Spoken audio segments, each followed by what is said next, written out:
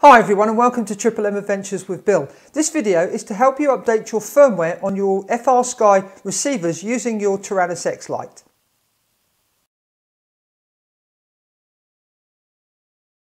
The picture I just showed you is of the two leads I made up from my XM Plus. One of them has a servo plug so that if you've got pins on your receiver you can plug in. The other one is how probably most people would use it, so that I could solder it to the receiver.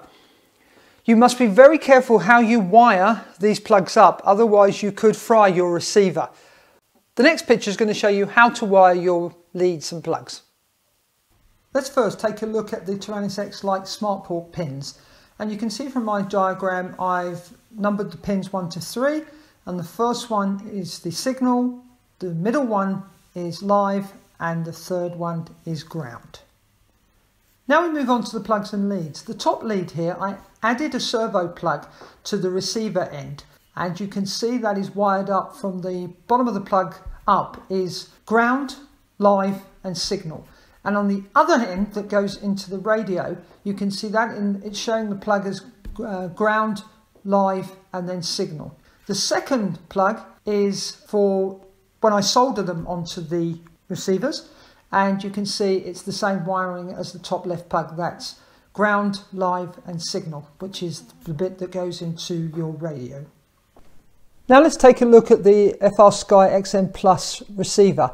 You've probably already know the wiring on this because you would have wired it already into your quadcopter, but you can see I've numbered there 1 to 3, and it's the signal, then the live and then the ground. Let's update our XM Plus receiver using our Taranis X-Lite. Okie dokie, right. On my receiver, I'm not sure if you're going to be able to see this, I always have the bind button upwards, and then you can see I've got signal, live and ground. Okay, then to plug it into our radio, now this one has got the little tab still on it, but it should be in this order, which is signal, live and ground. So we're going to plug this into the radio.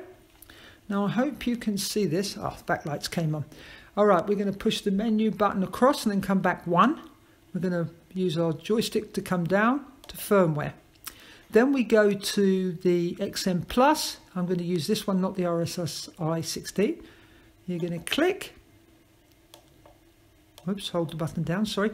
And then be careful what you do here. And you've got 3 options there, but you're going to use the flash export option and click.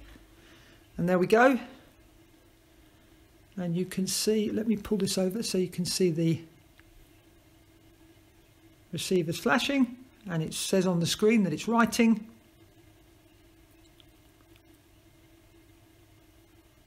It's not really a difficult process. It's just making sure you get your wiring correct.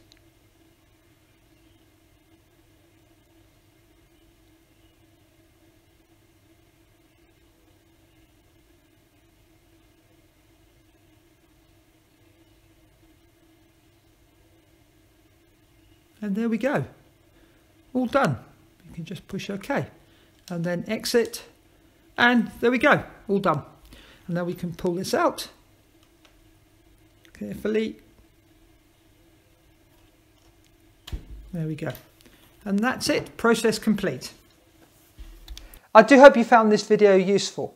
Thanks for watching it, and if you liked it, please give it a thumbs up, and if you really liked it, please subscribe to my channel, and please share this video with your friends. And if you have any comments, please leave them in the comments section below. I'd love to hear from you.